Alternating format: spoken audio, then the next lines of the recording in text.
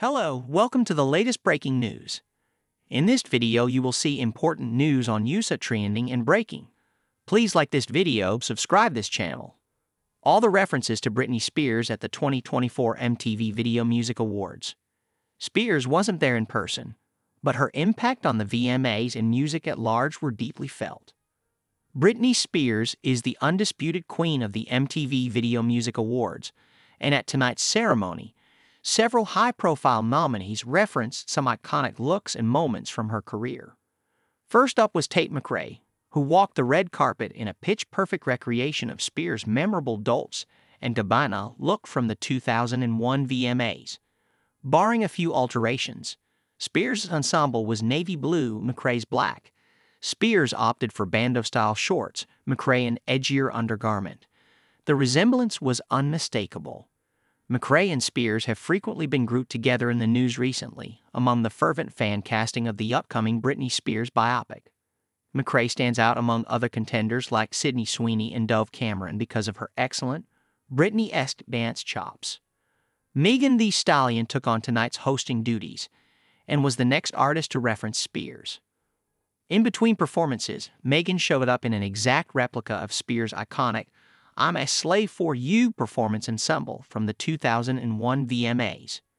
She even donned a giant albino python around her shoulders, as Spears did in the middle of her 2001 performance. Okay, stop the music. Stallion Joe, with more than a little real fear in her voice. I'm just playing, come get the snake, she pleaded. I don't know the snake don't know me. I try to hold it down for Britney, she said, acknowledging that she asked for the snake removal after only a few seconds, where Spears walked a full circle of the stage with it wrapped around her arms. Finally, Sabrina Carpenter celebrated her first round of VMA nominations with a fittingly space operatic medley of her short and sweet hits, Espresso, Please, Please, Please, and Taste. At the beginning of the performance, she made another Britney reference. Carpenter staged an allusion to Spears' iconic music video for Oops.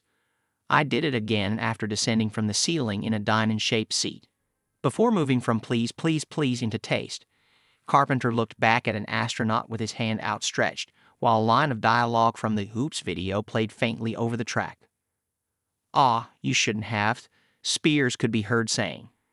Carpenter then veered into campier territory than Spears' original, ditching the astronaut for an alien in a white mini-dress, kissing it, then pushing it off stage. One more Spears reference came on the red carpet, but it wasn't sartorial, rather a name check by Addison Rae.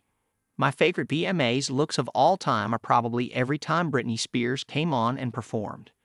She specifically shouted out Spears' rendition of the Rolling Stones song, I Can't Get No Satisfaction, which she performed in a medley with Oops at the 2000 VMAs.